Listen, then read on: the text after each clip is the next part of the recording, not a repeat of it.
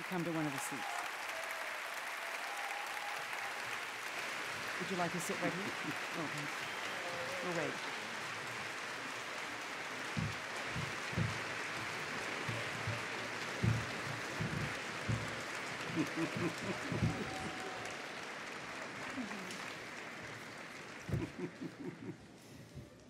So find a seat.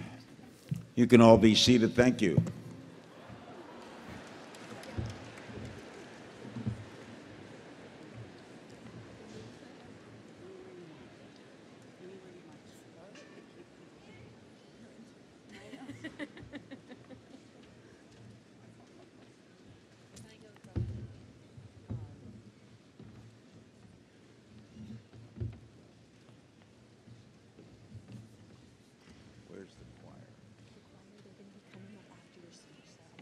I'm going to introduce them. Okay, yes, yes. Are they coming up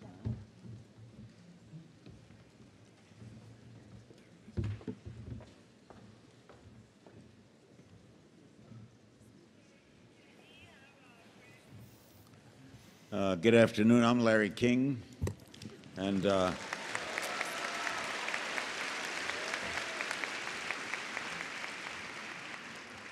I just had a wonderful time interviewing the Dalai Lama for my program, which will air Thursday on Hulu and Aura. He is a wonderful man. I'm 81, he's 80. I can't believe it.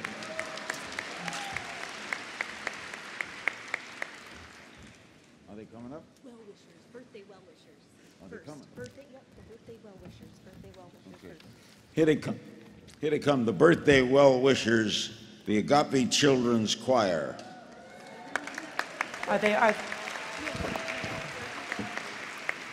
So Larry, one of the things, as you know, when we deal with His Holiness the Dalai Lama and the program, it kind of goes as it goes, and that it doesn't always go necessarily as we So what planned. screwed up, Ann? So nobody screwed up. Nobody screwed up at all because we're all comfortable What with screwed everything up? that happens.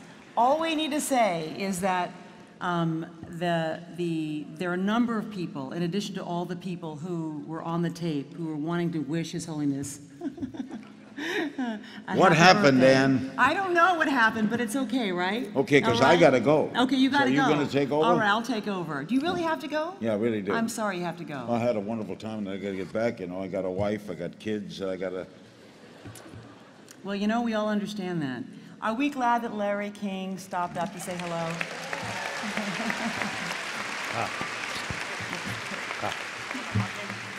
It's a delight to stand here with the great Ann Curry. Thank you, His Holiness.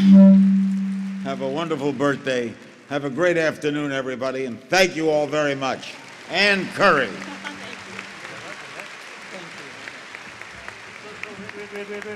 Wait. On So- a scarf. Our tradition, on a scarf. Ah. Oh, the scarf.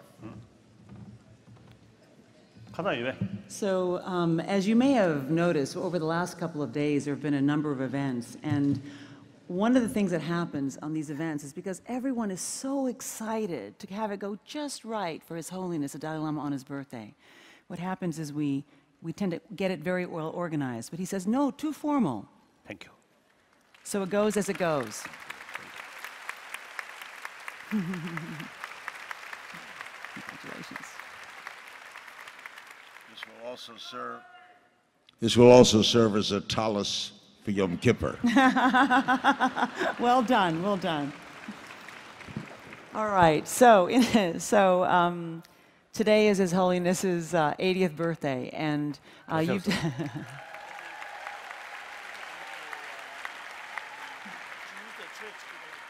Order. He is a man who said to us that my religion is simple, very simple. My religion is kindness. And he's worked for many, many years to teach us about compassion. It has been something he's dedicated himself to for decades. And he did it without expectations. He did it because it was what he felt he needed to do. That was his purpose. And because he did that, the world started to recognize that there was something important in his message. And the world started to respond and react. And he's been given the Nobel Peace Prize, and he is seen as one of the most important voices for peace in our world. And so today, because he has given us so much, awakened us to new ideas about the value of compassion, not to see compassion as a weakness, but actually as strength. We are so glad that all of you are here to help us give back and show him that we love him as much as he has loved us. You've heard some of the happy birthday wishes. Some of the others who would like to join now live on stage to offer their best wishes include, among them, philanthropist Carol Nappy.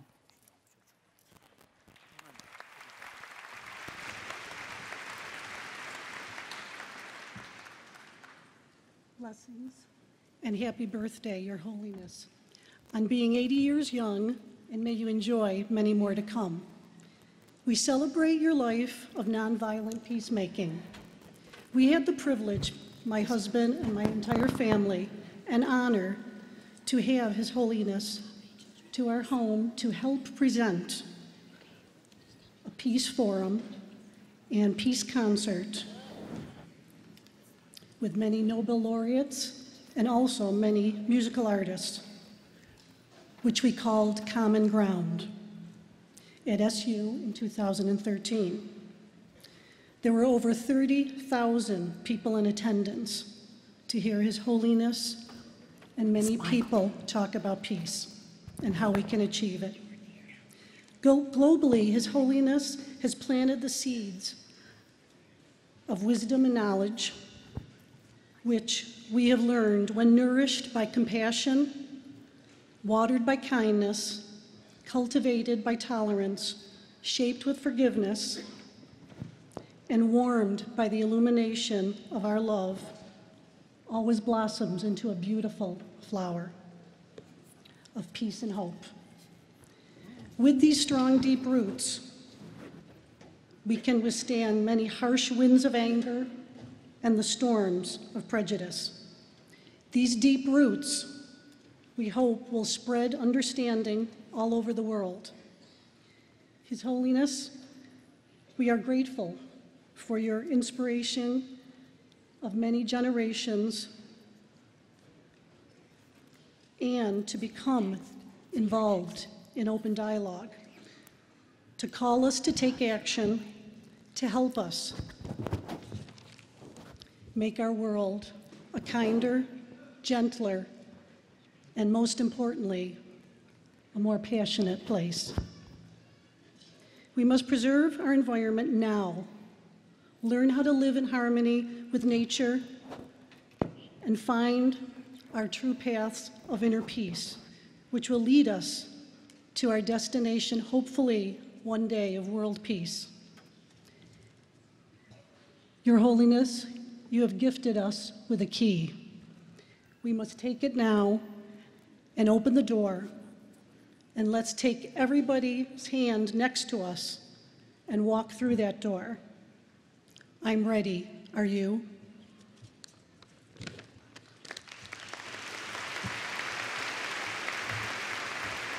I'll take you. Also joining us now, a personal student for 30 years of His Holiness the Dalai Lama. He also manages the Dalai Lama Foundation, which His Holiness established with his Nobel Peace Prize. His name is Rajiv Mehrotra.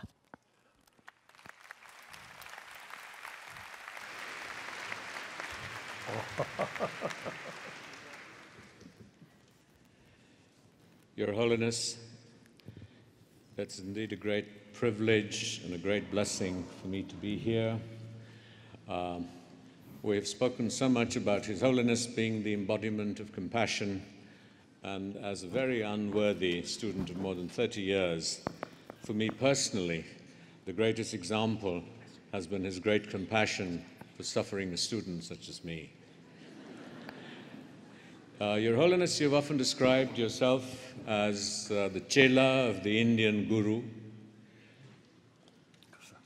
Thousands of years have passed since Buddhism traveled to Tibet. We are deeply grateful and I speak here on behalf of more than 1 billion Indians, that the Chela has now become our Guru.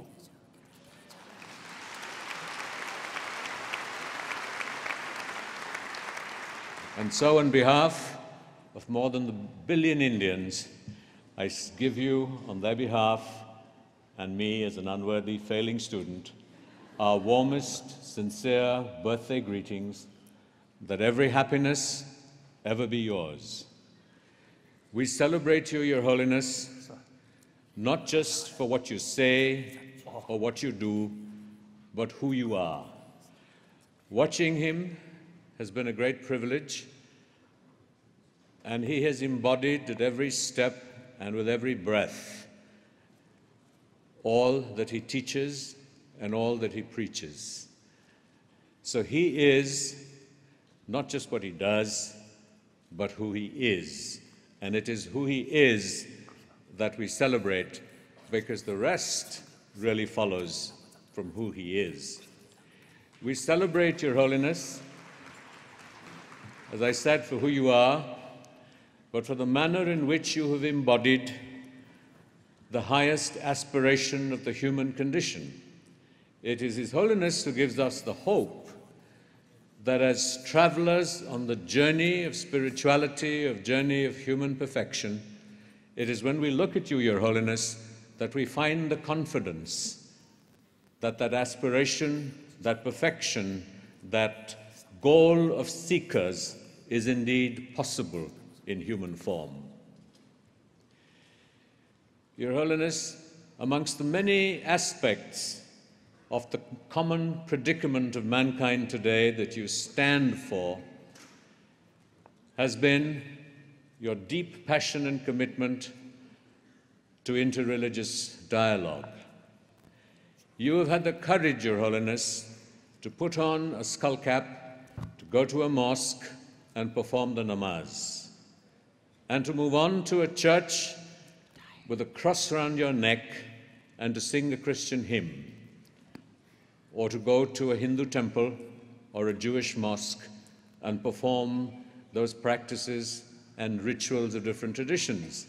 So for His Holiness, his passion, his commitment of what he talks about isn't manifest merely in words, but in the outer reaches of his striving and his action.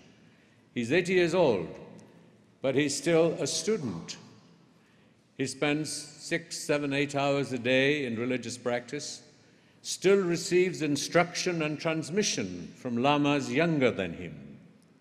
I could go on here as a eulogy to a great master, but I will conclude merely with a traditional prayer, a long life prayer to His Holiness, if my cell phone doesn't let me down, and here it is. O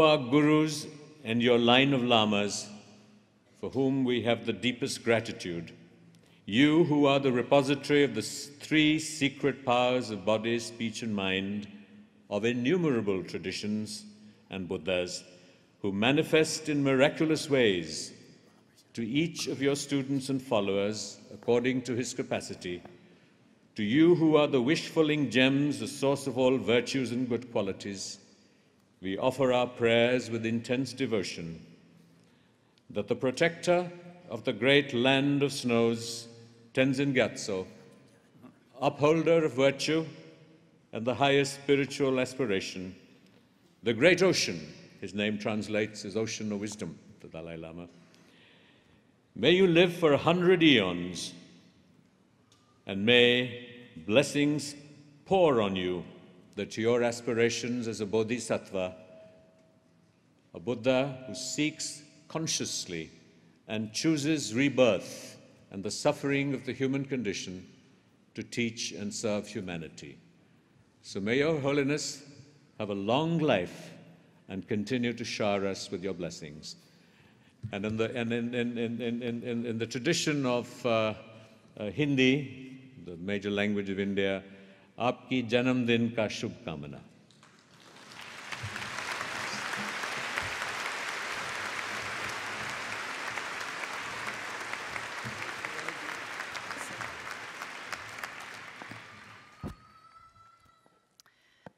And we also have one more happy birthday greeting from a man whose organization has helped to protect ancient Tibetan monasteries. His name is Juan Ruiz Naupauri.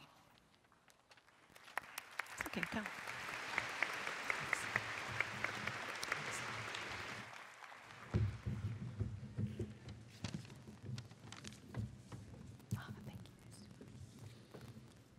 Konsacho, Oye. con lo yayu pepe, tungarla, sandi tashi dele shu. Thank you.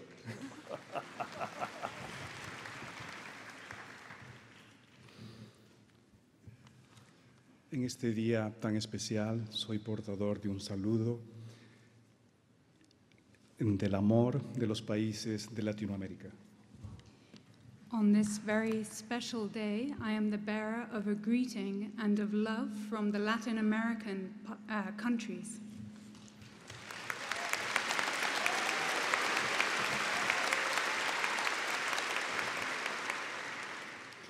Y de nuestra comunidad en honor al águila dorada. And also from our community in honor of the golden eagle. Los cielos y la tierra te saludan, bendito Dalai Lama. The heavens and the earth greets you, blessed Dalai Lama. Los ángeles y los budas te honran por ser un maestro ejemplar. The angels and the Buddhas honor you for being an exemplary master. La divinidad, en todas sus formas, te muestra a ti como un hermano y aliado para devolverle la luz y la esperanza a la humanidad. Divinity, in all of its forms, sets you before us as a brother and an ally, so as to return the light and hope to humanity. Y nosotros, los humanos, tus hermanos, te damos gracias por tu oración y acción para despertarnos hacia el amor y la compasión. And we, human beings, your brothers, give you thanks for your prayer and your action, for awakening us to love and to compassion. Amado líder, Beloved leader, hablas de compasión porque derrotaste la impiedad. you speak of compassion because you have defeated impiety. Expresas el amor porque extirpaste dentro de ti el yo del odio. You express love because you have extirpated or rooted up from within you the ego of hatred. Oras y vives en la paz porque aniquilaste el germen de la violencia en tu interior. You pray and live in peace because you have annihilated the seed of violence from within you. Tu castidad es celebrada porque triunfaste sobre la lujuria.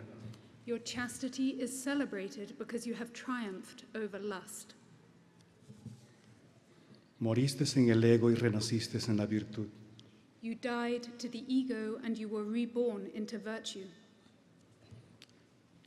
Luchaste y venciste.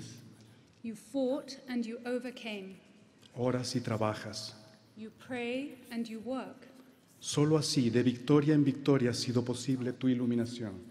Only in this way, from victory to victory, has your illumination been possible. Nos muestras que el Buda no nace, se hace. And you show us that a Buddha is not born a Buddha, one becomes a Buddha. Quiero honrar a Grecia en este momento. And I want to honor Greece in this moment. El filósofo griego Diógenes, caminando a plena luz del día, con una lámpara encendida buscaba a un hombre honesto, despierto, y no lo encontró. The Greek philosopher Diogenes, searching in full daylight with a lit lamp for an honest and awakened man, was unable to find one. Yo le digo ahora a Diógenes, And now I address myself to Diógenes, complácete. Diogenes, rejoice. Ese hombre ya nació This man has now been born, y vive entre nosotros. and he lives amongst us, Se llama Tenzin Gyatso. and he is called Tenzin His Gyatso, Holiness Dalai Lama, His Holiness the Dalai Lama. y hoy cumple 80 años. And today he is 80 years old.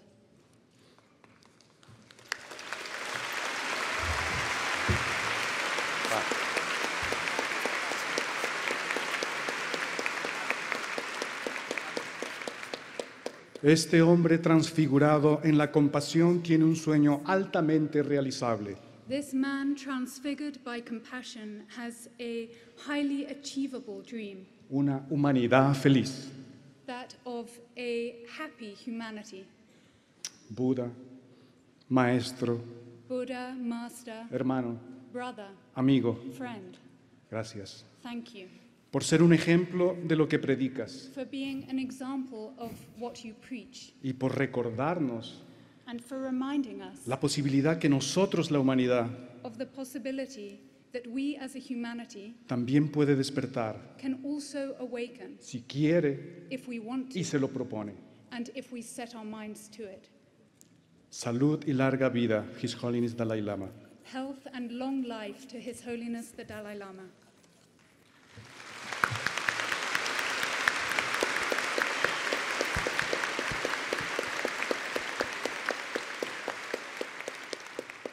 Tungare nyemo sandishu, tungare nyemo sandishu, tungare nyemo sandishu, tungare nyemo sandishu.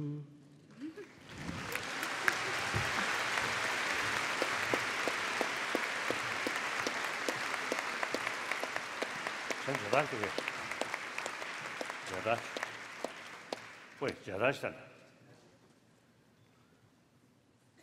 스카프. 왜? 가라.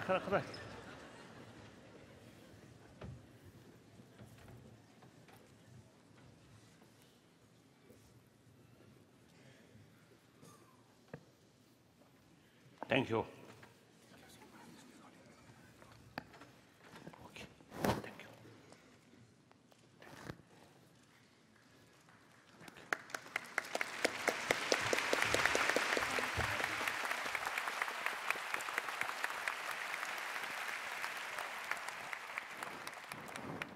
We also have some children here who want to sing to His Holiness.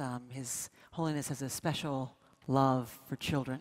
They are the Agape Children's Choir.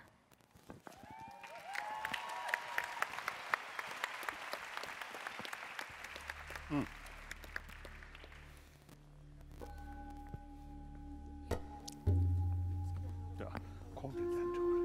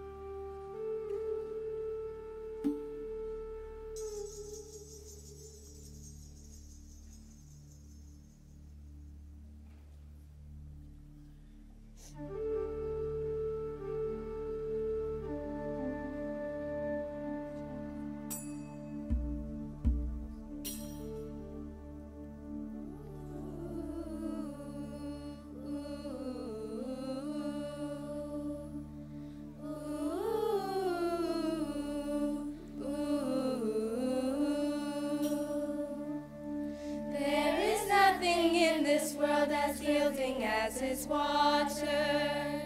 Yet to make the heart the soft there cannot be another. Soft and gentle is her way, she changes every hard place. Oh, Om Namah Shivaya. There is nothing in this world as cleansing as His fire, burning deep within our soul, spirit rising higher. Fire cleanses everything, it changes all illusion. Oh, Om Namah Shivaya. Mother Earth, dear Mother Earth, we are your blessed children, born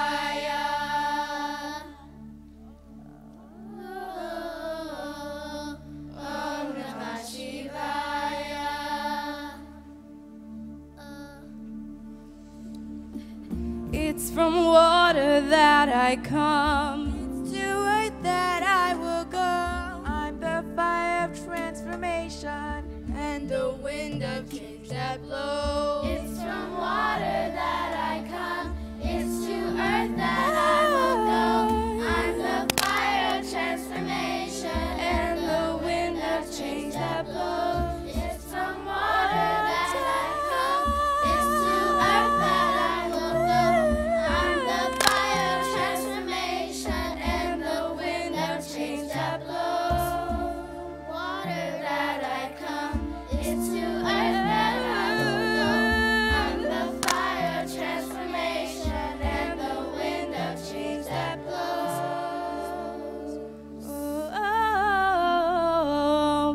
Om Namah Shivaya. Oh, Mother Earth, dear Mother Earth, we are your blessed children, born of your beauty, born of your faith.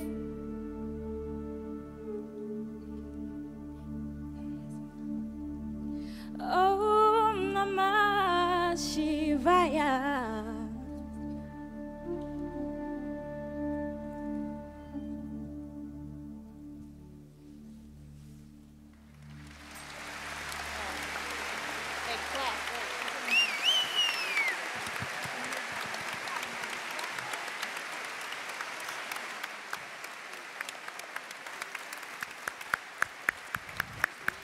Thank you. Hey, kids, you want to come around and give His Holiness a hug? Come on in, come on in. He wants to see you too. There you go.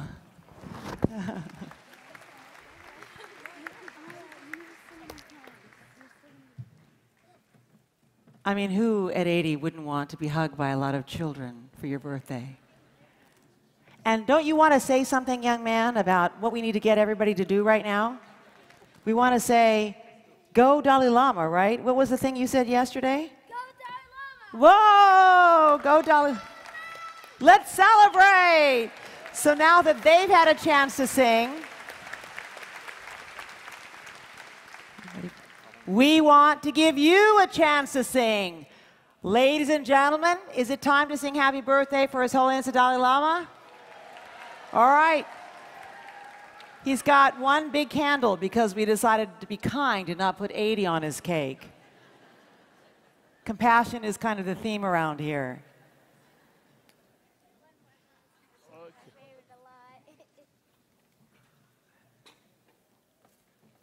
Well, how about, are we ready, kids, to sing Happy Birthday? What do you think? Will you help us sing Happy Birthday? Okay, because you know how to sing. Not everybody here on the panel, with all due respect, does, including me. Okay, let's get the last hug. One more. No, here we go. Ready? Happy birthday to you. Happy birthday to you. Cha-cha-cha.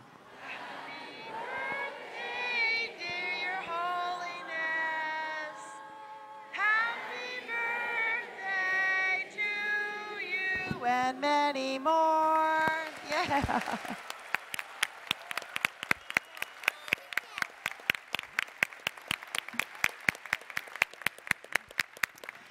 Now, Your Holiness, it's your turn to work. Now you have to make a wish and blow out the candle, if you wouldn't mind, sir. 가져오자. Yes. Together. Bravo. Let's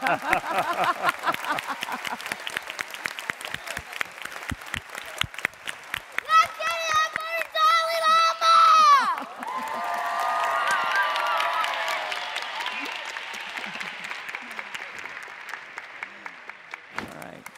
All right. Thank you. Thank you so much, children. Thank you so much. I think, are we going to cut the cake here? Ah, okay. So everyone on the panel who is now hidden behind all of these children, would you like a piece of cake? We'll begin. All right. This is a birthday party. Thank you. Thank you. Thank you. Thanks, kids. We'll save some cake for you. The Agape Children's Choir. Maybe we should start with just a piece of cake for His Holiness. What do you think? Let's just do that so we can begin with our next part, and the rest of us will wait until after. Would that be all right? Okay. Well, no, you did all the work. You bring up, yes. Thank you. Yes. I think too big. Too big. I think Too half. big. Should we move this aside maybe so that we can, forgive me, I'm going to be a stagehand. Bring here. Yeah. Oh, you want to bring the cake? He wants that back. Please. Yeah. He wants a table. Yeah, we're just going to bring that back. He wants to put that right here. Yeah. He's in charge. So, which is good. So great. Right in there is, good. All right. I'm going to give you this mic. Does everyone have a microphone? Yes? Do you have a microphone? Do you have a microphone? I'm just going to have you hold on to that, okay? So we can begin. All right. So now we have come to the portion of this birthday. What is this? Those are more napkins and forks and knives. So they were concerned you wanted to eat a lot, but he wants to keep the table. So maybe if you want, yeah, you can take that. That'd be great. Thank you. He wants to share some cake. So this is, Shireen Embodied just got a piece of cake. Okay, I think His Holiness is insisting that everybody on the stage gets a piece of cake. I think that's what's happening now. So we're doing that, and I'll bring you the plates. We're going to bring cake for everyone. He does not want to eat alone, all right? So you have a job to do, all right? Okay, there you go. Yes. There you go. Bring All right. quick. Thank you very much. It's coming, and I think you have to move fast. So they're coming, Your Holiness. While they're bringing cake for everyone. Oh, yeah. Good. Oh, that's Jody Williams, who didn't want any cake because she is not eating sugar, I guess, right today. She is a Nobel Peace Laureate. She won a Nobel Peace Prize in 1997 for her work to ban and clear landmines. She's a peace activist, and she's joining us here today.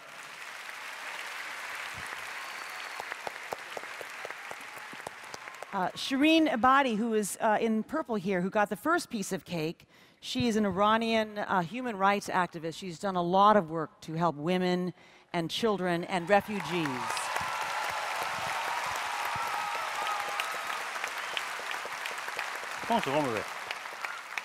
Actress and human rights activist Julie Ormond is here.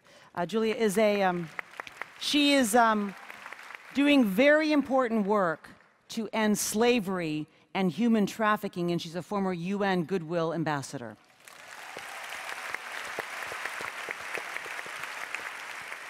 To her left is Robert Thurman, who most probably everyone here knows. He is a top American scholar, a renowned American scholar in Tibetan Buddhism.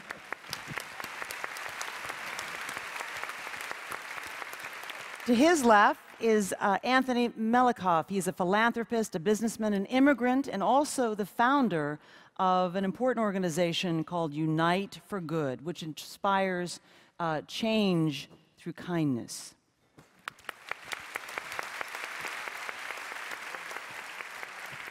You've met one. Who you haven't met is someone to my right, who is Paul Ekman. He is a psychologist who's pioneered the study of emotions. In fact, he is named one of the most influential psychologists of the 20th century. He teaches us about emotional awareness, and he is highly regarded as someone who understands what is happening inside this noggin. And so we're excited to have you here also a part of this panel, Paul. And to his right is Dolores Huerta. She's a human rights activist. She co-founded...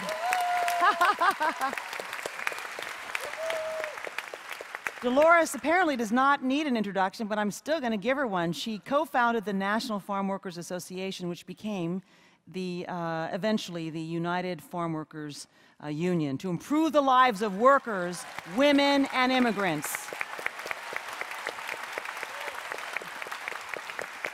And we have also, to her right, Gloria Estefan, who's not only a world-famous singer and songwriter, she's also someone who speaks out for religious freedom and human rights in Cuba.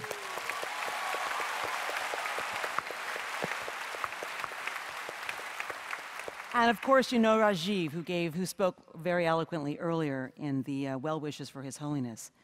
So our topic.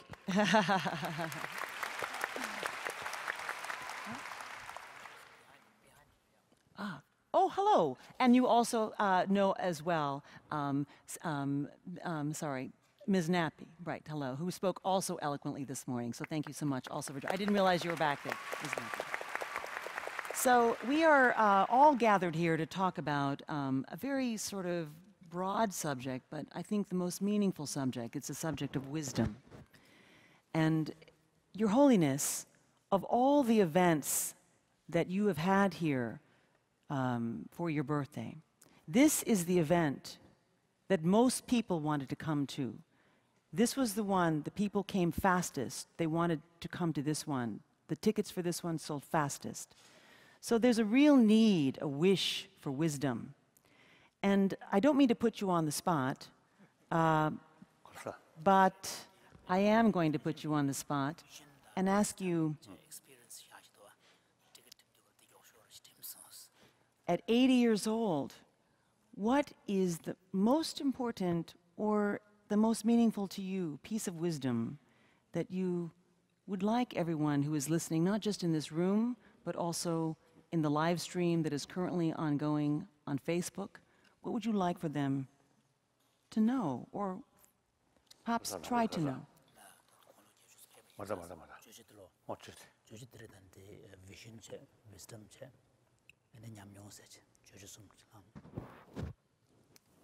Is it in your bag? Oh.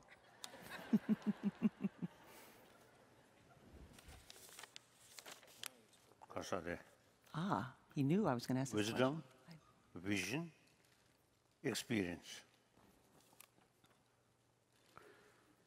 I think experience comes first. Through that way, through combination, experience and human intelligence, then I think wisdom comes. Then wisdom creates vision. So firstly, I think experience. So of course, and according to a certain tradition, a different tradition, so maybe it's a different explanation. But me, now, here, I'm talking as a human being, not as a believer. Because I stress, we really need sense of oneness of 7 billion human beings. Then we have to talk as a human being, not a believer. Believe comes secondary level, then different belief here and there. So then, I think sometimes it's difficult to communicate on firm believer and non-believer. Difficult. When we talk on the human level, then we can easily communicate. Mentally, or I say emotionally, physically, 7 billion human beings, same. And more important, all 7 billion human beings want happy life. And all have a right to achieve happy life.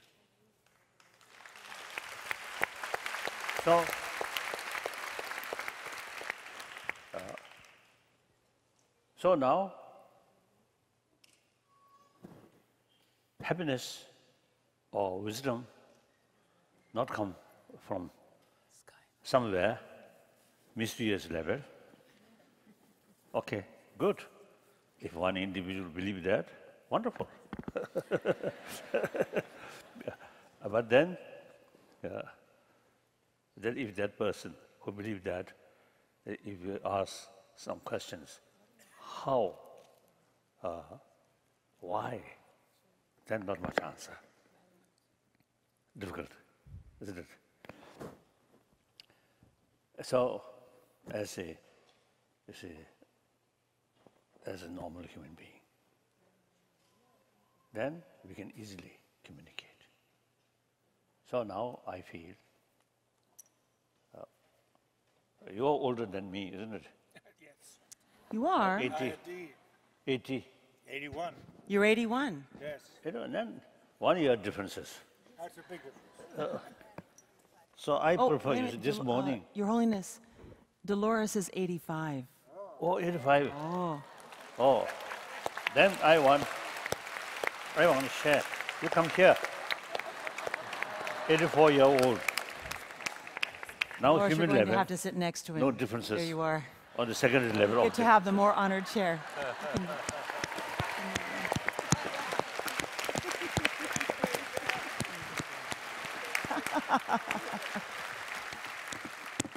Don't you wish you were older? So,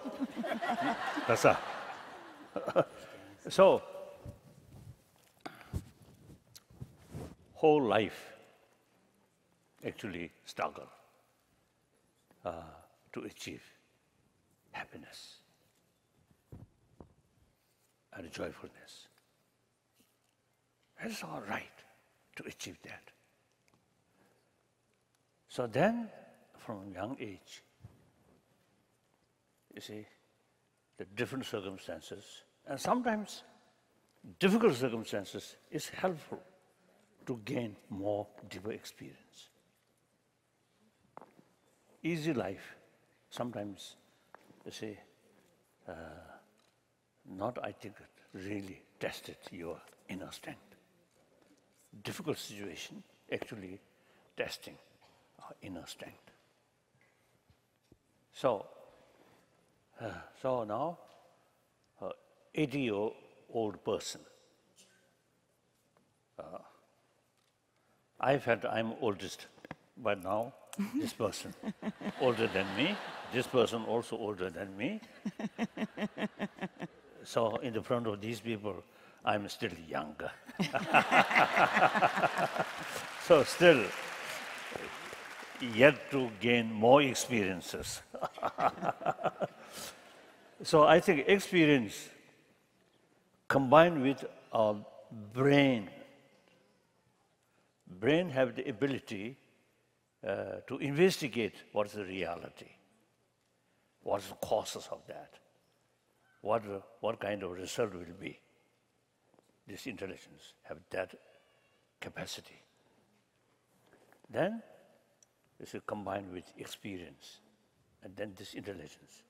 Then you develop some kind of realistic, holistic, long-term interest that I may call wisdom. Not harmful to anybody, but something good for everybody as a human being. That I may call wisdom. Then wisdom,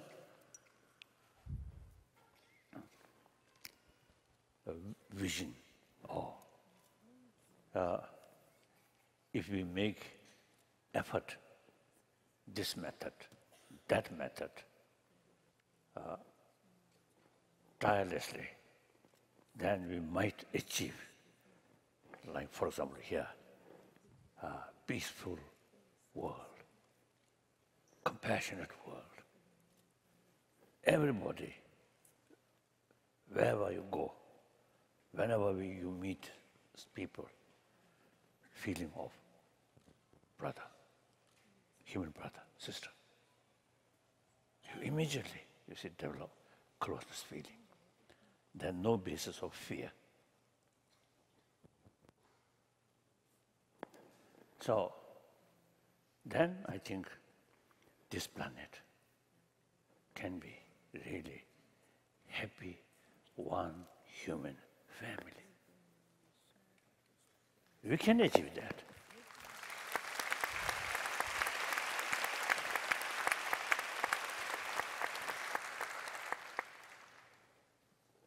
So then, if lifelong make effort, fail, then okay. I have no regret. I do my best. Now fail. Okay.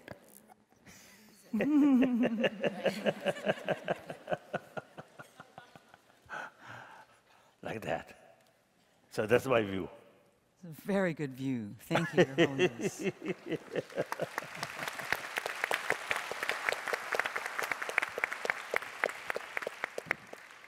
His Holiness raised the question, I think I should direct this to you, Paul, being the second oldest person here. His Holiness raised this point that bad experiences, the experiences that lead to wisdom, that lead then to vision, the bad experiences, the ones that test us with pain and suffering and fear, those experiences can be sometimes the best teachers to teach us about wisdom. That's what I understood him to say. Can you speak to that at all, given your deep research into the human mind and what you've learned about what elasticity there is to transform? All you really need to do. Oh. Use this. Does this work? Yes. All you really need to do is watch the evening news to see that experience is not always leading to wisdom.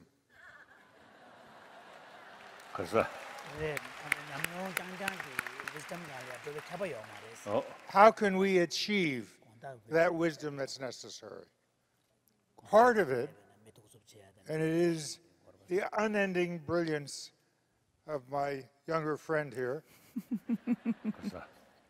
part of the distortions come from our failure to be in touch with and understand our emotions that can mislead us rather than help us.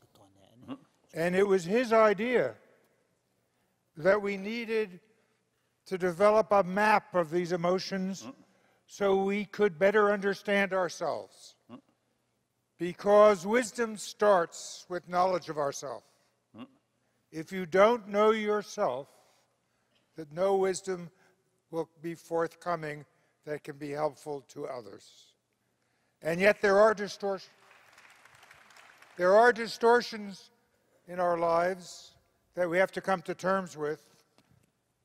And I hope by this fall, by October, you'll all be able to go on the internet and to use this emotional atlas that the Dalai Lama has not just requested, but inspired and helped.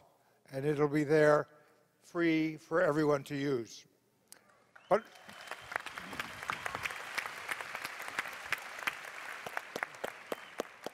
the Dalai Lama speaks of problems coming out of ignorance.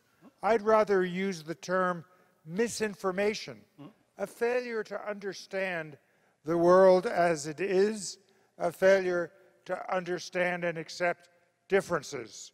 We are all the same and we're all different. Both of those are true. Both of those have to be accepted. The last thing I want to comment on is that he's provided an ethical framework for us to live our lives by. It's in a book, a brilliant book called Ethics for a New Millennium. If you haven't gotten it, get it. It's a wonderful guide as to how to live your life in an ethical fashion. It's another great, we've talked about compassion, that's interweaved with an ethical life. It's a wonderful book, it's a wonderful guide. Thank you. Thank you. So, Bob. I may want, one ad here. You see, I mean, these speakers, I think, a very close friend of mine. So their viewpoint may be a little biased. So you individual should think more seriously and investigate. I think ultimate guidance comes from our own, I may call, wisdom, not others' word. So that's why, as far as Buddhism is concerned, you are your own master. Your future entirely in your own hand. So think more, think more. So, if we are our own master, and the idea is not to act in blind faith, but with actively researching and making sure we double check what we want to embrace, and we need this inner life and this inner awareness to actually use experience and the emotions we feel to find our step past what we see on the evening news towards wisdom and change. Bob Thurman, I think you're next up to tell us, how do we find this internal, I know this is the big question. It's the big question, probably the biggest. How do you find this internal connection where you understand enough to interpret what's happening, bad and good, but so much bad, and move it into what will ultimately be better towards wisdom? Right. Well, one thing I would like to say in the presence of my guru and his elder friend over here is that wisdom, as they both said, it means the wisdom of knowing reality. And His Holiness often says he is the son of Nalanda, the 17 great Pandits of Nalanda. Pandit in the old days meant something like a professor, actually, I have to say. And not what it means today. A Pandit actually means and these were the great masters of Indian science, inner science, the science of the mind. And probably Paul Ekman's previous lives, he was one of the Pandits of Nalanda, probably. and they codified the maps of the emotions, this and that, but in a way where, and His Holiness learned those maps of the emotions, and he is a product of that curriculum. But that's in a very difficult, you have to know Sanskrit and Tibetan and meditate and so on. So he asked Paul to make one that can be used today, realistically, by people. Because people have an idea, we're kind of conditioned, and my universities are guilty of this, the education system, that people are supposed to feel a little bit unable to understand reality. So they have to go and they have to watch the evening news. They have to go and look for some authority. Whereas Buddha insisted, and His Holiness the Dalai Lama, the 17 Pandits of Nalanda, that the human being is capable of understanding reality, 100%. And even any percent that they do helps. And there's a great deal of talk about compassion. And of course, it is the most important medicine and balm for all of the world's ills. But the great masters of Nalanda, the great inner scientists, all say that compassion comes from wisdom. Because wisdom means knowing reality. Knowing reality means knowing that you are not the main one in the world. And knowing that the other is equally important as you, and therefore you feel compassion for their suffering equal to your own suffering. So without the wisdom, and without us having the courage to know that we should and must know reality better, always better and better, then compassion will not be powerful enough to make the change in the world that we have to make. So I'm so honored to be here with Your Holiness on your birthday. You son of Nalanda University, and hear the way that you present this great teaching of realism as a human being, you know, not as some religious thing, but as the giving people the encouragement that they too can understand reality. And while I have the mic, just for 1 second, I wanted to just add something with the earlier environmental panel, which is that one of the things we can all do with our politicians is we could ask them, in all the countries of the world, not only America, to please take the $3.5 trillion subsidy that they make to the carbon-producing energy companies, who already make plenty of money by themselves, and put that subsidy to spend on renewable energies and to realize His Holiness's dream of making the Sahara into a Tibetan farm. Seriously, with solar energy, make the Sahara a Tibetan farm. Why not? Why not? So I just wanted to add that up for the benefit of some of the environmentalists asked me. Actually, I offered my $450 to Professor Ramanathan, which he didn't accept because he said that he didn't have a way to distribute it, and my $450 wouldn't be enough. So then I mentioned the subsidies to him, and he said if we could transfer the subsidies, he would give me a discount. That's right. So this is from an earlier panel we had this morning about climate change, in which the climate scientist who discovered essentially the super greenhouse effect, who teaches here at this university, said that it would cost every American about $450 to actually reverse climate change by doing something about our dependence on fossil fuels, that there was actually a calculation. And so that's what the response you just got to heard from. But let's now turn back to what you said earlier about the need to see the other as ourselves. Essentially, that the path to wisdom that we're now making the connection to, that we need before we can find compassion, is to look at each other and see that the other person is no more important, that you're no more important than that person, and that person is no more important than you. To see that everyone around, except you know, maybe, no. That everyone is your brother and your sister, your mother, your father, your child, and to see the world in this manner. So this idea, let's expound on this, and see where we go with this idea as a path to wisdom.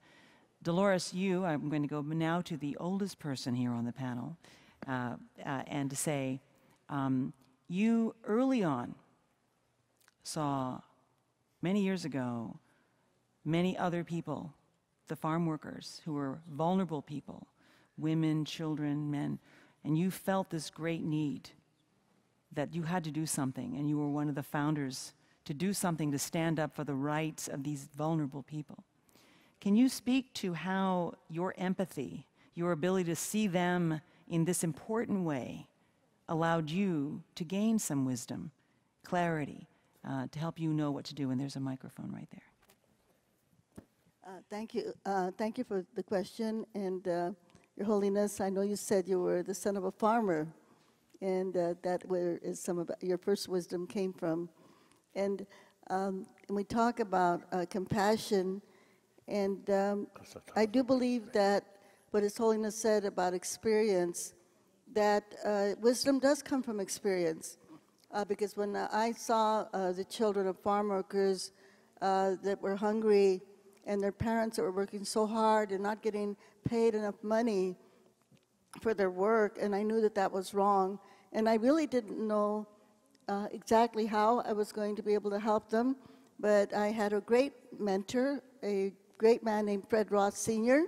Probably a lot of you don't know who he is. That's how good of an organizer he was, right? Because organizers build leaders, and that's what Mr. Ross did.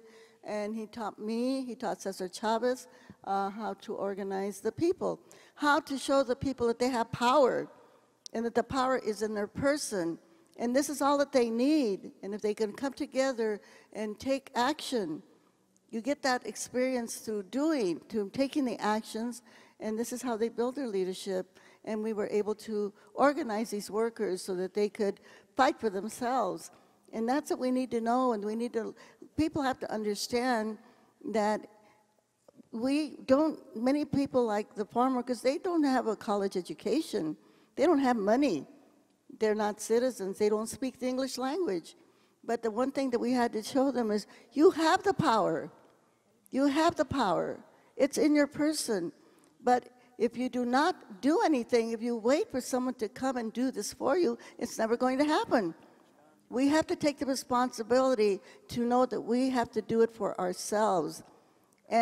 by meeting with people in their homes a few at a time, and then bringing them all together. And then they had the courage, the self-confidence to go on strike, to ask people to do major boycotts. Following Gandhi's example, the marches, this is how we were able to change things for the farm workers. And it's not over yet. Farm workers today, they're out there in the blistering sun today, you know, picking our food, picking Mr. Trump's food.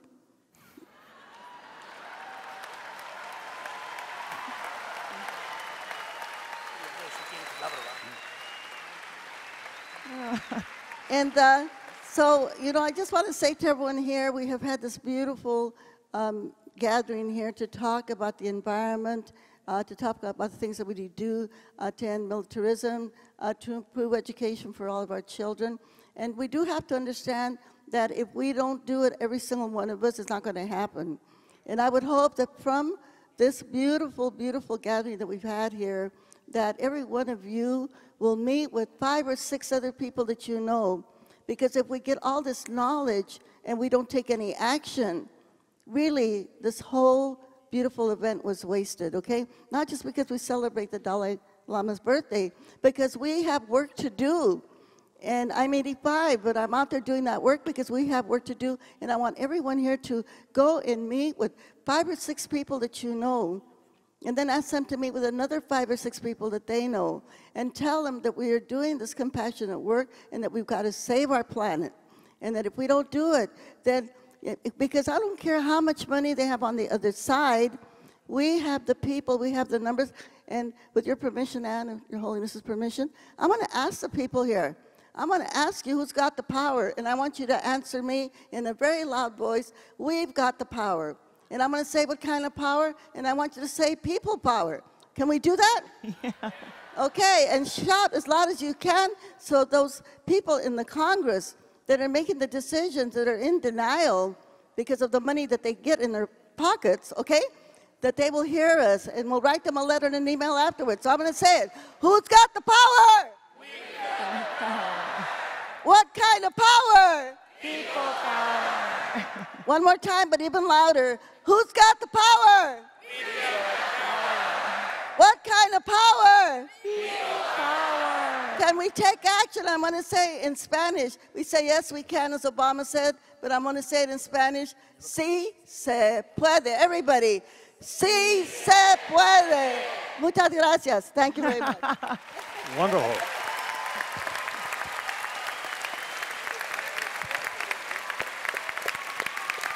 Wonderful.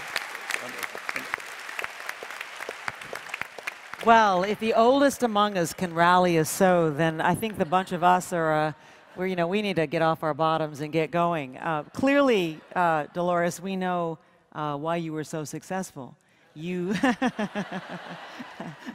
and it's still embodied in you.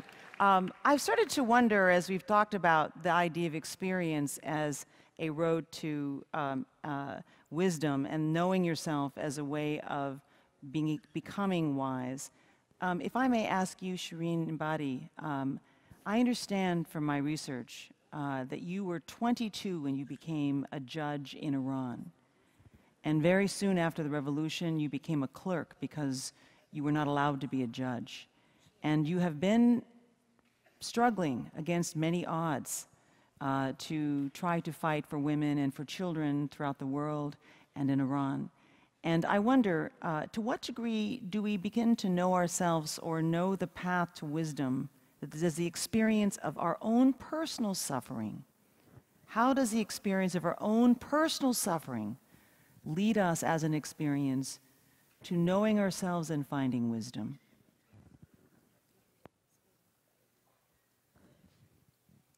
به نظر من هر شکستی میتواند مقدمه یک پیروزی باشه. I think that any loss can be an introduction to a victory. این بستگی داره به اینکه ما به شکست چگونه نگاه کنیم. It all depends on how we look at our loss. ببینید شما وقتی که میخواهید از یک بلندی بپرید ناخودآگاه یه قدم میرید عقب. When you want to jump a hurdle, you usually take a step back. میخواین به شما نشون بدم؟ I can show it to you. Okay. When you want to job, then Oh, right. به شکست تو زندگی همینطوره. Loss in life is the same as what I showed you. یه قدم به عقب برای اینکه بیشتر بپری. You take a step back so that you can jump higher. و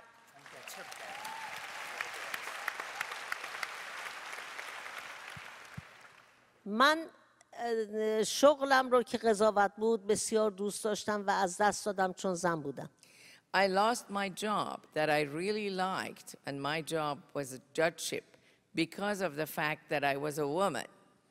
اما این شکست باعث شد که من به موفقیت‌های بیشتری به دست بیارم. But this loss resulted in many, many more successes for me.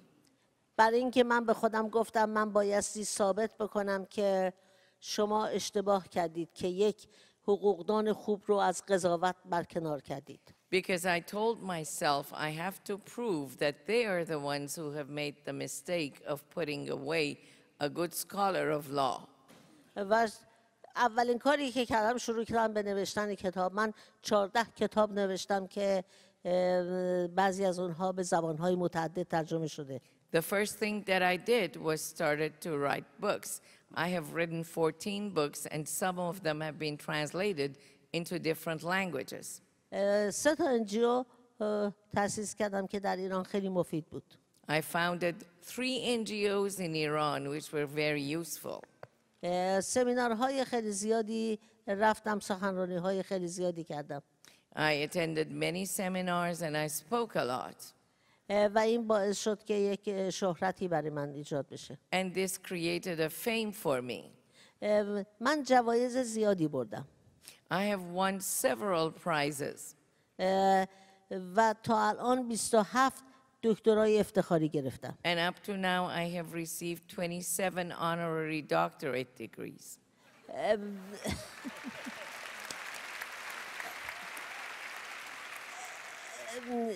که یکی از جوایز من جایزه نوبل بود. And one of the prizes that I have won has been the Nobel Prize. و اگر من اون روز شکست نمیخوردم و من از قضاوت بر نمیداشتن چی میشد؟ Had I not suffered the loss of losing my judgeship on that day, what would have happened to me? من یک قاضی پیر بودم که الان وقت بازنشستگیم بود، بعد میرفتم خونه میشستم. I would have been an older judge who had to retire today and sit at home.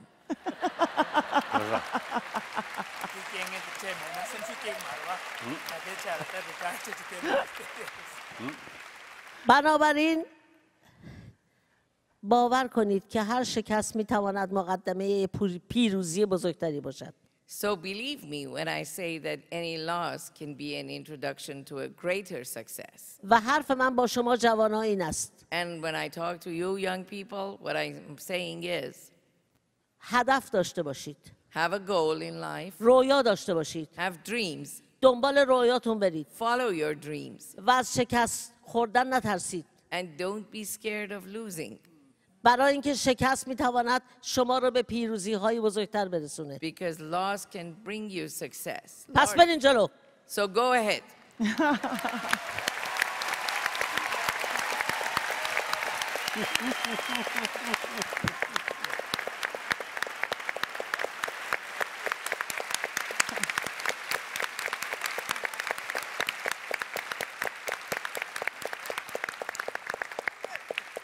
When I listened to Shireen, I was thinking about you, Gloria, because you had setbacks that some might have thought you would never overcome.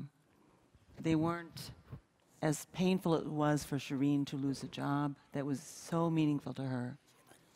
You broke your back and you weren't sure you were ever going to rise again. You weren't sure what would happen to your life. And as much as you have achieved, you've also suffered. So I wonder, what has that taught you that you might be willing to share about the value of overcoming and perhaps the value of suffering? That definitely touched a nerve Your Holiness, happy birthday, and thank you for inviting me to be a part of this illustrious panel. I've had the blessing and the privilege of making my life through music, which I think is one of the most beautiful things that unite us as human beings. And we share the commonality of music. Yes, we do. And music literally saved me, and a lot of your teachings have become a part of my music, because very early in life I realized, going through different hardships, the loss of my father to a very debilitating illness, and having other people's music make me stronger and help me get through that time, I didn't realize how important that was going to be until later on in my life. I traveled the world singing for many different cultures, many different religions in my audience. And what I always found was that at the same moments of the show, whether they spoke Spanish or English or neither, we had the same human reactions musically. And I felt such a kindred spirit to each person that was out there watching my show, and such a unity.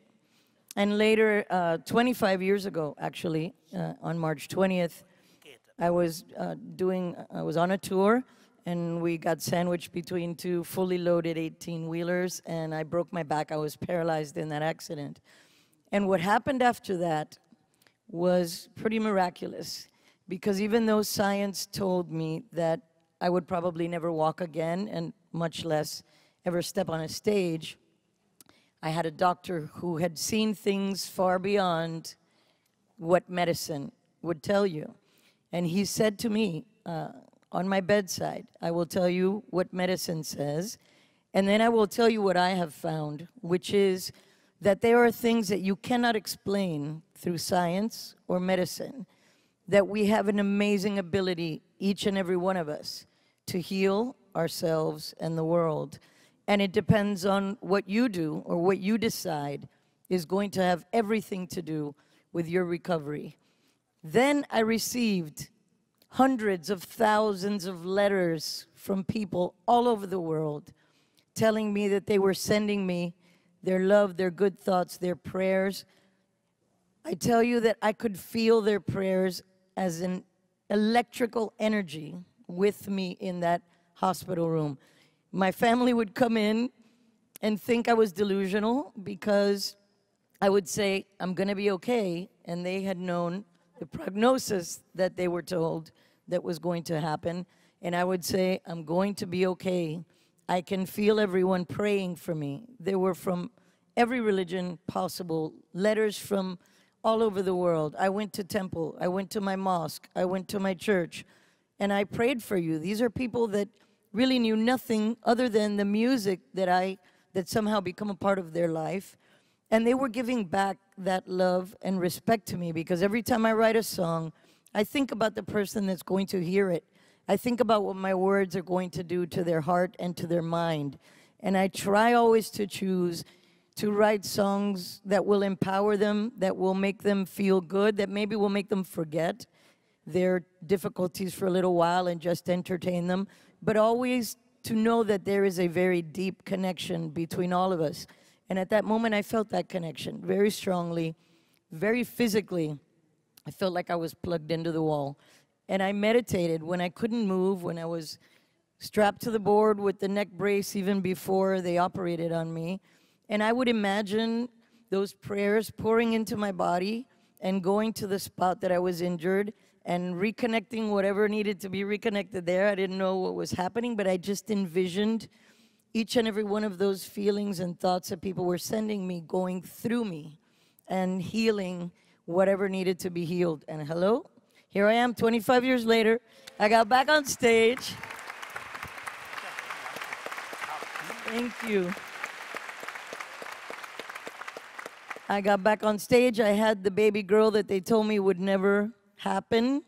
Yes, indeed. She's a very spiritual soul, and Your Holiness, you actually made a big difference in her life. One day when she was 16 years old, I took her to see your speech about happiness at the University of Miami, and she was in a very She was in a fork in the road and didn't know which way to go. And your wisdom and teachings and words that day actually led her towards her path. And she made a very big decision that day to go into music, which for her was a daunting thing because of her mom and the thing, but that's what she loves. So I thank you very much for what you do to all the world, how you inspire us, how you tell us and show us how to become better human beings in a better world. And thank you to anyone that might have sent a prayer my way that is sitting here today or that is hearing my voice. Please know that it made a difference to me. And after that moment, I doubled my efforts to try to help whatever I could in whatever way I could throughout my life to make this a better world. We do it every day. I feel blessed to be able to do that in any small way that I can, and that's why it is such a blessing for me to be on this panel. So happy birthday, Your Holiness, and thank you. Thank all of you.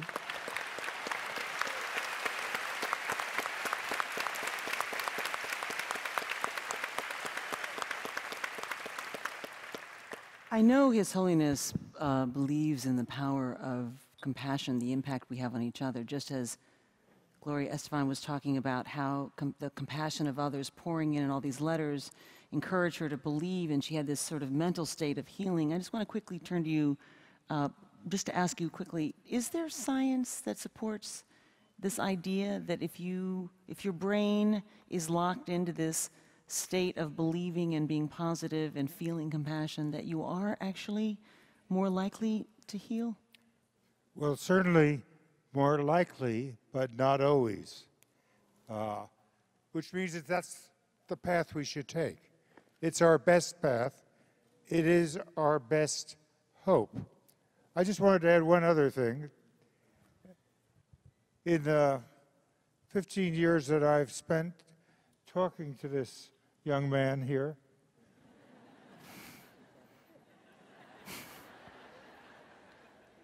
I've learned that there are important, palpable phenomena that science doesn't yet understand. The fact that we don't understand it doesn't mean it's not real.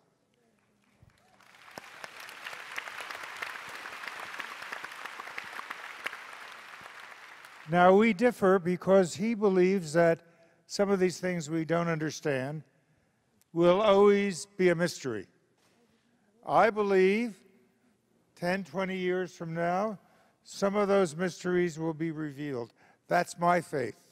Everyone has their own faith. Mine is that science can help us more. But we shouldn't ignore the importance of what it is that we live in our lives and can't yet account for. Make use of it.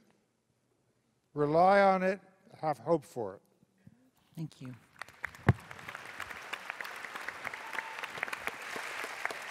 I think that, Jody, you really embodied this idea of compassion for others. You've kept going with this.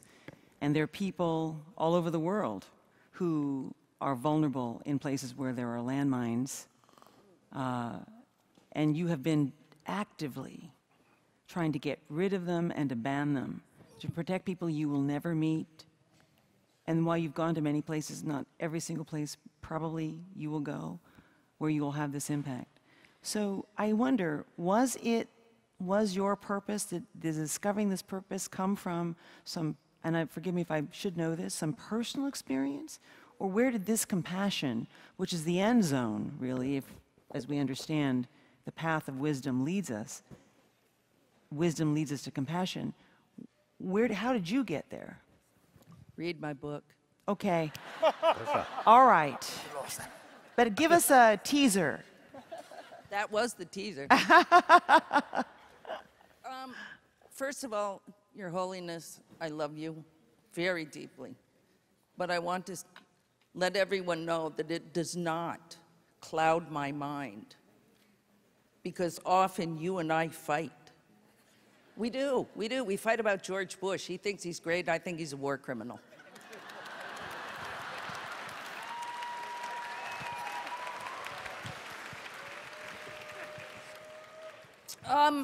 You know, when I think of compassion, I think of His Holiness.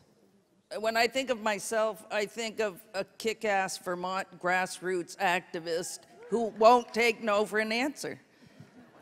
But why landmines? You could be choosing other things. This is something that's very tough. Landmines has been one of many things that I have done. My first political action was believing I had the right, and this is what Dolores said.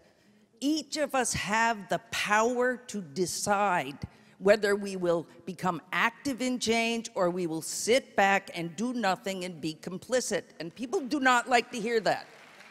They don't like to hear that if I don't do something, I'm complicit. Silence is complicity because you give up your power and other people will take it and they will use it. My first action then was as a, how old was I? 19-year-old kid. I'm younger than you. I'm only 64.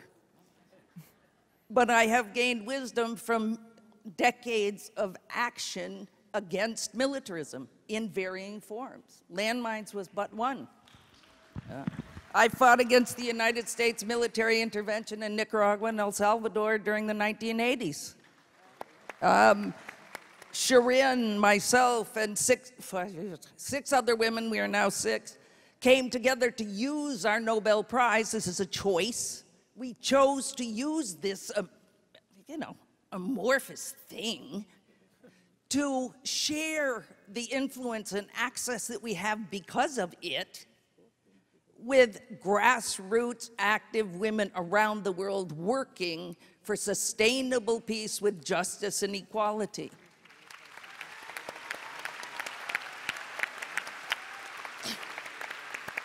It doesn't matter if it's landmines. It doesn't matter if it's stopping nuclear weapons, which His Holiness and I chatted about yesterday. I'm so glad he's become an active anti-nuke dude. It doesn't matter if it's stopping climate change. All of these things that people make choices to do contribute to a better world for everybody, and I'm sorry, I'm not as loving as you. Even the people we do not like. I have not been a Buddhist monk my entire 64 years, and I don't spend 6 or 7 hours in meditation and prayer. I'm sorry, Your Holiness, I need your guidance. There are a hell of a lot of people I do not like.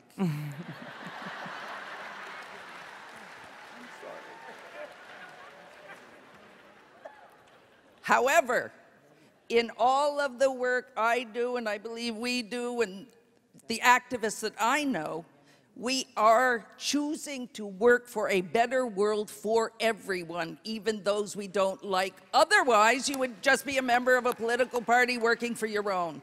And that is not working for the greater good.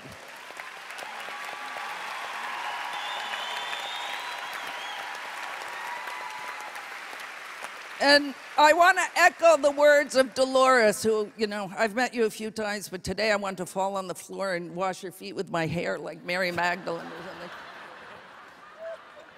You know what I'm saying? Because I totally agree with every single word you said.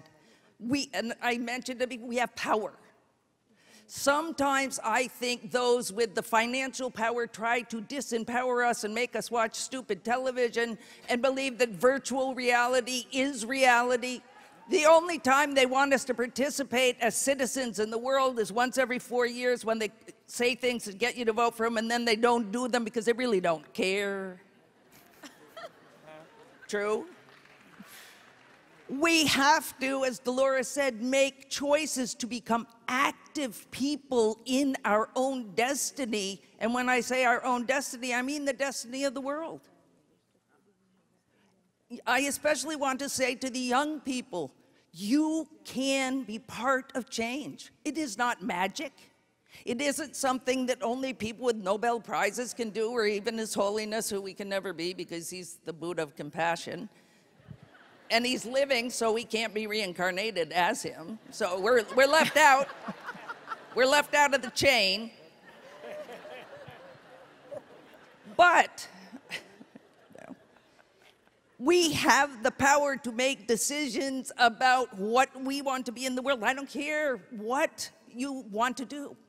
if it's, making your school use only renewable energy, if it's feeding the homeless, who in many parts of the United States today, it is illegal to feed the homeless. Like, wrap your brain around that one. It doesn't matter what act of good you do. Imagine if everybody had the courage to get up off their butt and volunteer a couple of hours a month, if you can't manage a couple hours a week because it might cut into the mani-pedi time, or the beer and football time. Think about it. I mean, we all can have fun. I love great wine. A lot of it sometimes, I have to be honest. Sorry, Your Holiness. But we all have time if we choose to use it to volunteer to make the world a better place. I started as a volunteer to stop the war in El Salvador. And look, I got the Peace Prize and got my parents off my butt to be a lawyer.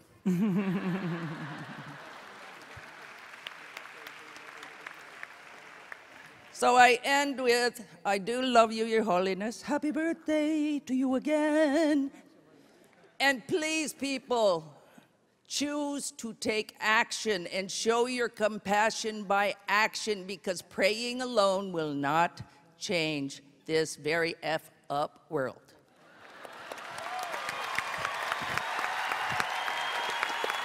This is a quote from him that I'd like to read these last lines. Take a look at it. It's amazing.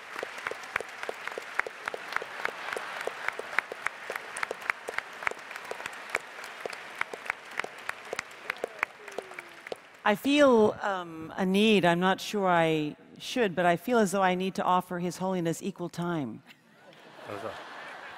It's all right?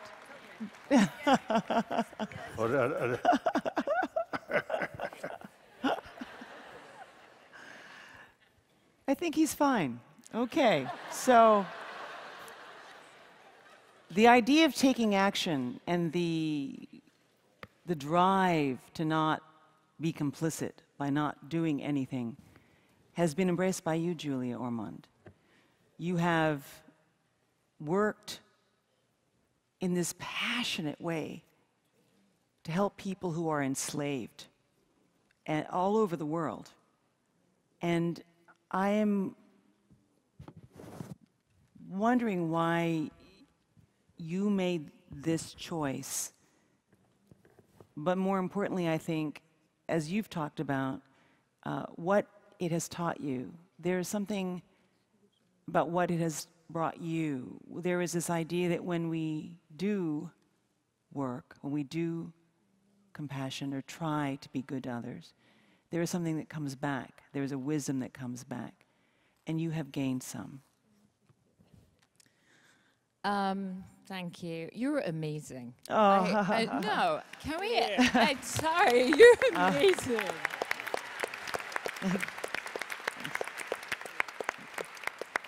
I'm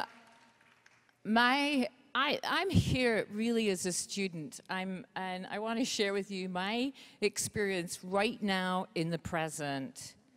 This is completely surreal. And I've been saying to my friends, I keep looking over my shoulder. You were very frightening when I saw you, because I said, I keep looking over my shoulder for the men in white coats to come and say, come on, sweetie, we're going to take you to the mental institution, because you've been telling people that you're going to be chatting with the Dalai Lama on his 80th birthday, and he wants to hear what you think about compassion. And I'm really in this moment hearing you talk about reality. Is it real? And I, at this moment, have no idea. I'm going to, as quickly as I can, as a student, I'm going to try and put in place what I'm hearing from the Dalai Lama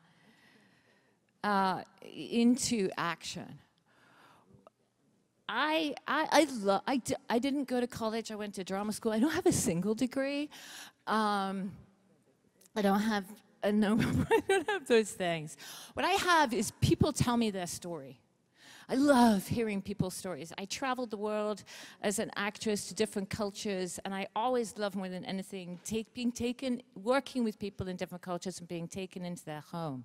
So it was just a natural progression to me to travel the world wanting to use story as a force for good. And I ended up, for whatever reason, I have ended up working to mitigate, reduce, eradicate enslavement. I like to talk about enslavement instead of putting the emphasis on someone and leaving them with stigma. Enslavement and trafficking.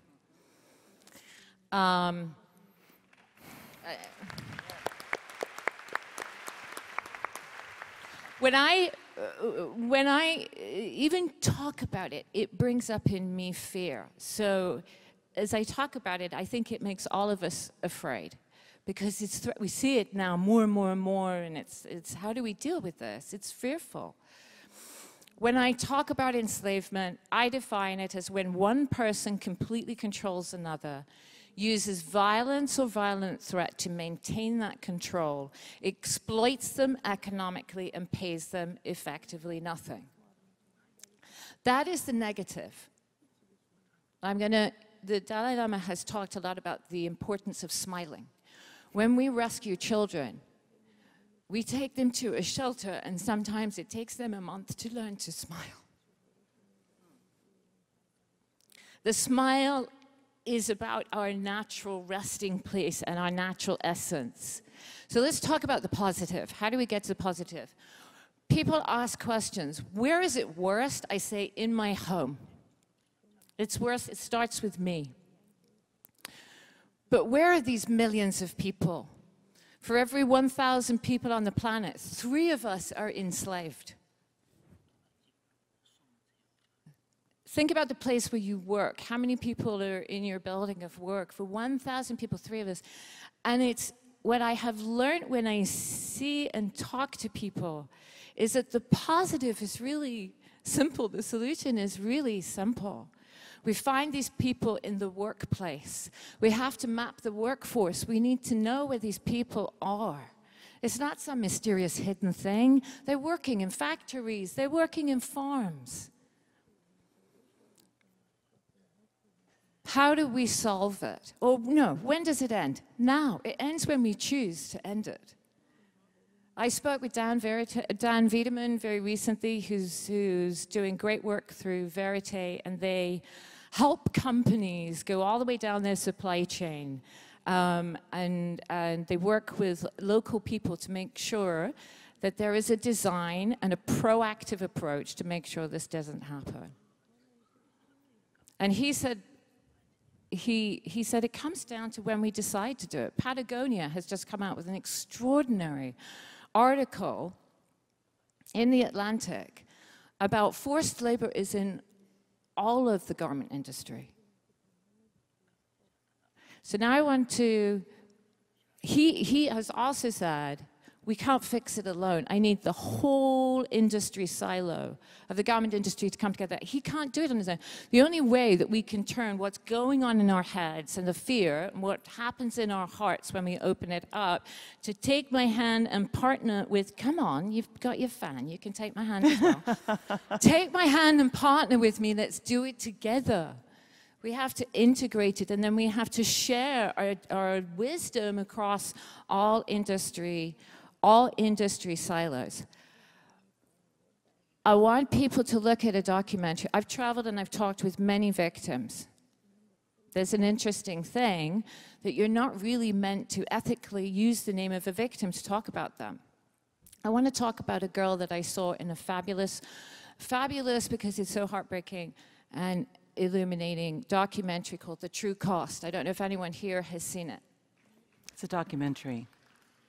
There's a girl in it who's 23. Put your hand up if you're 23 or younger. She's a girl who's a forced laborer. She was beaten in the garment industry. She's also a mother. His Holiness has talked about the connection of maternal love. She's a mother who is beaten in her workplace. The workplace has chemicals that they're using. So she can't have her child there. So she's had to give her child up. She's separated from her child. So her child is suffering too. Now I want to use confession. I have my clothing and I don't know your name. I don't need to know your name. I am sorry that I did not ask who made this. I want to know who made this. And we talk about vision. I'm an English woman who celebrated fireworks with a lot of Americans just recently, Independence Day, right? Where is the vision? Martin Luther King said, now is the time. His Holiness is saying, now is the time. His Holiness talks about truths and vision. We hold these truths to be self-evident. That all men, I'm going to say women too, all men are created equal. They are endowed by their Creator by certain inalienable rights. Among these, a life, not survival, but thriving in a life, liberty, freedom, all of our freedom, and the pursuit of happiness. As an English person, I'm sorry for what we did to you as a nation, to Native Americans, to you. Thank you for articulating this. We heard children sing about we come from water. Being equal is not an aspiration. Being equal is what we are.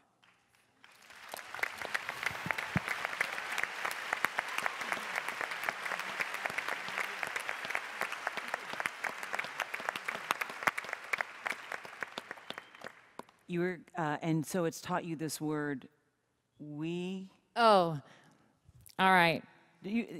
My thing is I've been working recently with brilliant people. Nancy Giordano has talked about there's this big shift going on, ethical. We have a legal structure today where companies are legally bound to go for more and more and more and more profit. And what happens on the other end of the supply chain is completely unethical, but we can see it's not what we are, and it's not who we are. The CEO of Patagonia has talked about, we want to change this because it's not what we're about, it's not who we are. So, what is healing for her? Let's get to the act of compassion. Let's get to an act of kindness. Who will stand with me? I'm not to dictate. Who will stand with me and send a message to her, to this mother who's 23, who's in forced labor in Bangladesh? We don't know her name, but all of us feel her suffering. Can we stand together and hold hands for her? I invite you to stand with me. I invite all of the youth in the room through social media, find this woman, track her down, find the director. I mean, everyone join me. I'm learning on the spot from Dolores. We are with you. Oh, we can do better than that. Come on. Ready? We are with you. We are with you. This is not what we are about. This is not what we are about. And we are going to change this, and we are going to deliver human rights through the mechanism of the supply chain instead of use it as something to take them away. Just say yes. Yes. All right. Thank you so much.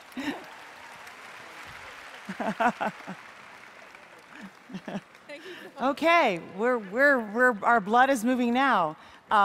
Anthony, I want to give you also a chance to speak because of your United for Good organization.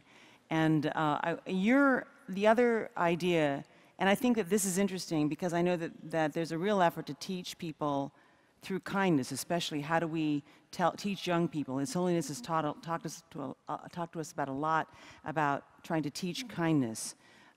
You are trying to, with your organization, start a movement of kindness, as many have before. When young people commit acts of kindness, oftentimes something inside them changes that makes them want to do it again. And it becomes almost, I don't want to use the word addictive because that's not good, but it becomes actually a muscle. It becomes like something you want to do. Is that what you're finding through your organization? We want to say it becomes a habit. Well, let me tell you just a little bit about my story. I came from a former Soviet Union country of Belarus. It's not one country anymore. And I learned to be immigrant, to start my life from ground zero, to become a businessman, fairly large corporation, to give up everything because I was not happy. I had everything that money can buy, but I was not happy. And I learned my happiness when I learned about this wisdom of Your Holiness. And it changed my life. You changed my life. Because I gave up everything. I spent 1 year in seclusion in Ireland, living like hermit, almost like hermit in the jungles of Panama, to try to embarrass myself, to find out where is Tao or where is Nirvana. It did not work out. I understood it's not, you cannot make yourself a better person by just doing something for yourself. You have to learn how to affect people's life. I came back and dedicate my life to helping people. And the question is how to make it practical, how to create this habit of kindness. Do we realize that in technology, it's the biggest gap right now between technological progress and level of consciousness? And technology can be our best friend, and it can be our worst enemy. So how to make technology to become our best friend? How to make technology to make a difference in people's life? We don't have to necessarily watch all those movies or shows and read newspapers, internet about scandals, about killings, about all bad things that happens in the world, because it depressed us. We can become encouraged, we can become inspired, the same way as I was inspired by learning wisdom of Your Holiness. And then education. To me, education is the key, because we can educate. We have pretty much everybody is educated now. But if we can instill values, human values into education, if we can instill kindness and compassion and empathy and love from the very beginning, from learning math and geometry and everything else, we can start seeing the results of much more positive society. So we wanted to build a movement, true movement of positivity and kindness. And my good friend Lama Tenzin, he said, compassion in action. We want to make compassion to become actionable. Today, everybody was talking about taking action, taking stand, not just reading about it, but doing something. So we want to make kindness to become truly inspiring, but become a practical part of our life. We want acts of kindness to be easy, to be simple, to be fashionable. We want to make a global brand of kindness, truly. And it is possible. It is possible. We just have to dedicate our life to do something for somebody else. And then, only then we learn what is to be a happy person. Thank you. You're right. Thank you so much, Anthony.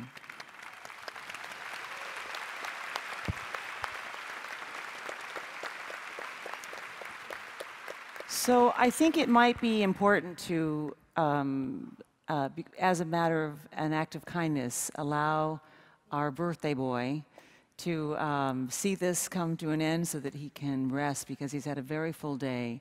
But before we do, I know that you have a quote you've been carrying, it looks like in your wallet. It looks like it's bent, it's a piece of paper you've had for a while. A quote from you, Your Holiness, that you have said that has meant a great deal to Paul. And I'm going to ask him to read it because it is a very powerful quote that might be of use to you. I carry this in my wallet in the hopes that I'll have a chance to read it to young people. But it's really a message for everyone, and it's your words. This isn't me, this is you. I'm reading your words. we have the capacity to think several centuries into the future. Start the task, even if it will not be fulfilled within your lifetime.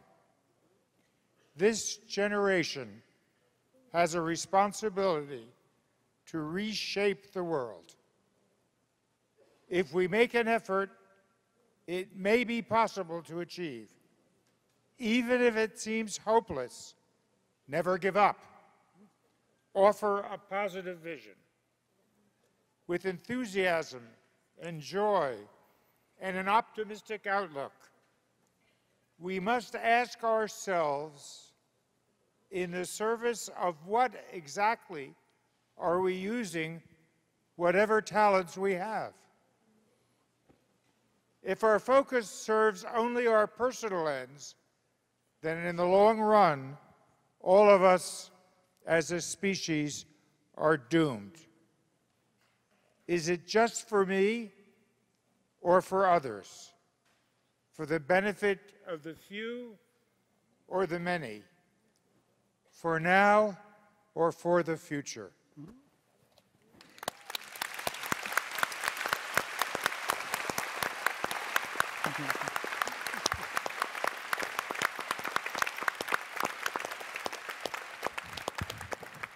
Your Holiness, I think it's time for us to all say goodbye to this very wonderful group. Would you have any final words you would like to say before we leave the stage? No, nothing.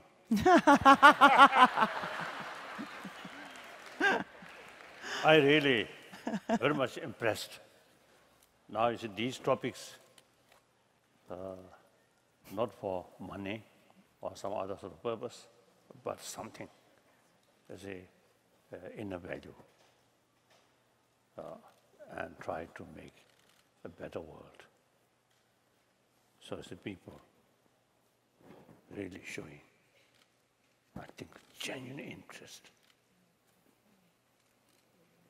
Perhaps in 20, 30 years ago, of such meeting, some people, at first day, less number come, maybe. And even if people come, some dark area may feel sleep. But nowadays, you see, I think more and more people really showing sort of serious interest. So this is the sign of development or civilization, or progress. So this also, I think, as other sort of people say, because we are facing some sort of problems.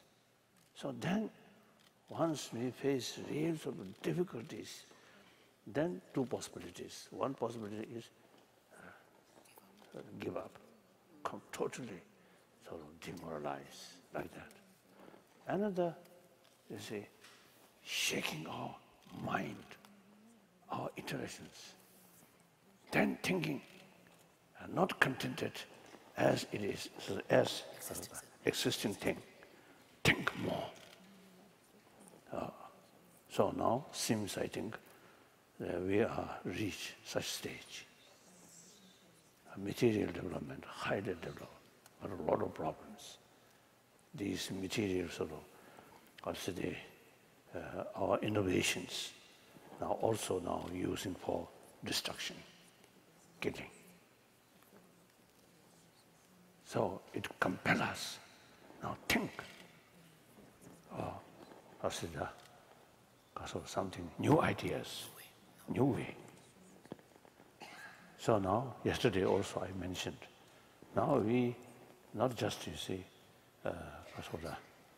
having some kind of, I enjoy that day. Not only that, make some kind of commitment according to your sort of, your sort of feeling. Now translate into action. So use various different professions, teachers or nurses or doctors or scientists, like this person. Now their knowledge, you see, utilize how to serve humanity. how to utilize their sort of findings to develop deeper awareness about certain reality.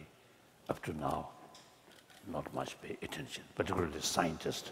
You see, these scientists, they not much sort of pay attention about mind, only brain.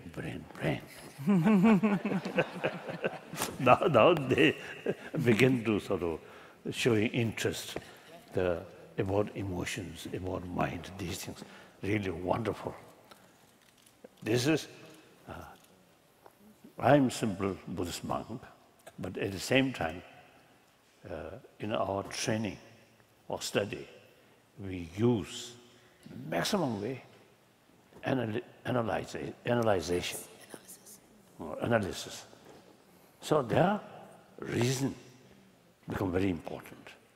In order to carry investigation, analyze, you need some kind of skepticism, not just faith. So why? That's very important. More skepticism sort of attitude then brings questions. Question brings bring effort to investigate. And through that way, you will find the reality, or you get the answer. So here I think I may sort of repeat one Buddha's quotation. This is not at all I want to show Buddha Dharma is something special. I never want to do that. I never propagate Buddhism. But, you know, why my mind eventually become like, eventually I become very close with scientists, because as Buddha stated, I think you heard many times, the Buddha stated, all my follower, monks, scholars, should not accept my teaching out of faith, out of devotion, but rather thorough investigation and experiment. Through that way, once you convince, then you accept my teaching. So this quite sort of scientific way. So therefore, my body, this person, half Buddhist monk, half scientist.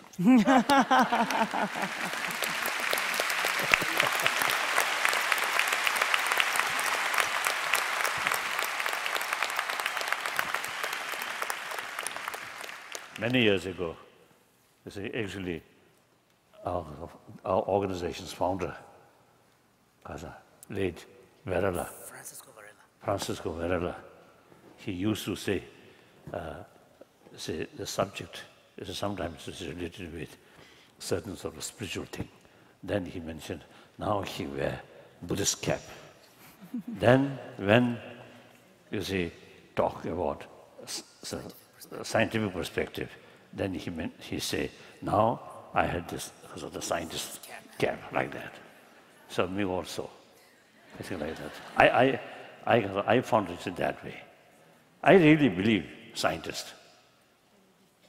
Some scientists, their way of thinking is a little bit narrow-minded. But now these scientists really, I think, open mind. They really try to know more, further. That's wonderful.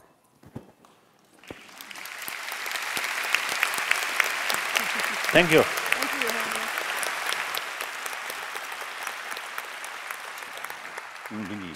So the gauntlet has been thrown for you to find greater wisdom through your experiences, to be open to the things that are good and bad that happen to you in your life so that you can find wisdom that will lead you to compassion. I can tell you His Holiness has told me that he has heard from his doctors that his physical condition is in such great shape he could possibly live another 30 years. So he's going to check up on you.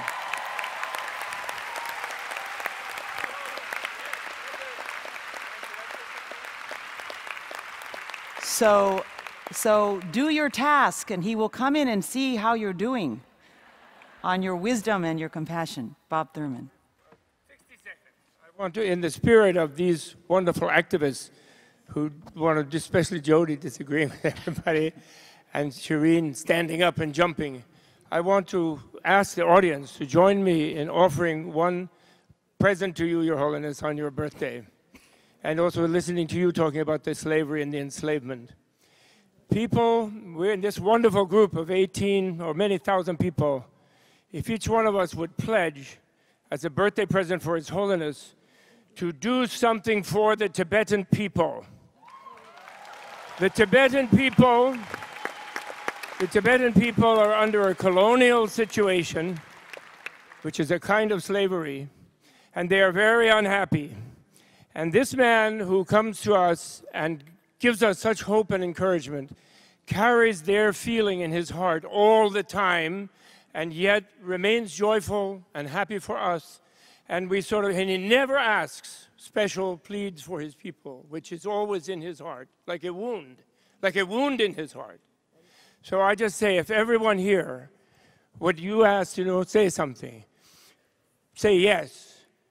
Each one, let's do something, even just informing yourself. With your wisdom, let's do something will you do something for Tibet, for His Holiness? Yes.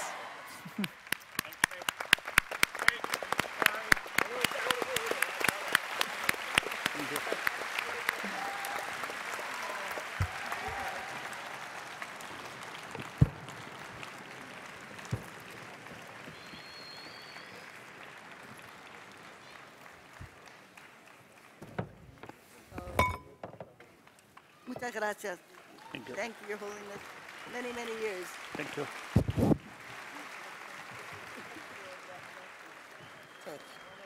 Thank you. 공례지고.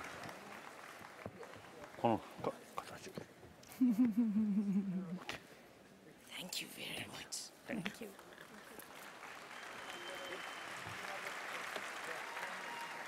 Thank you. Thank you. Thank you. Thank you. Thank you. Thank you. I need to ask, where was it made? Made in China. I think now it is made in India.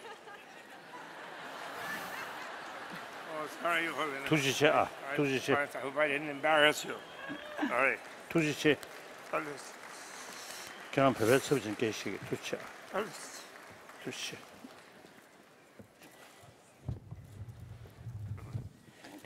Thank you. 그 되게 멋있다. 투지체.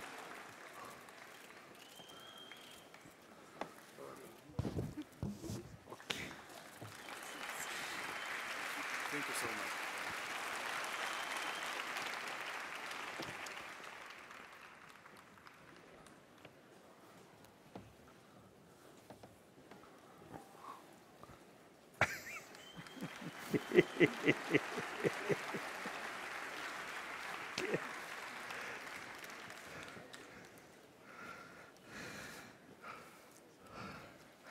Thank you, Your Holiness. Happy birthday. Thank you.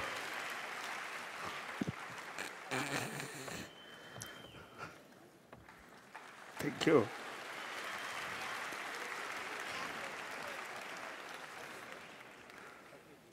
Thank you. Okay. Thank you. Now? Now. Oh. Bye. So. Thank you, thank you, thank you. Now. Okay, thank you, thank you, thank you, thank you. Thank you. No time. No time. Thank you, thank you.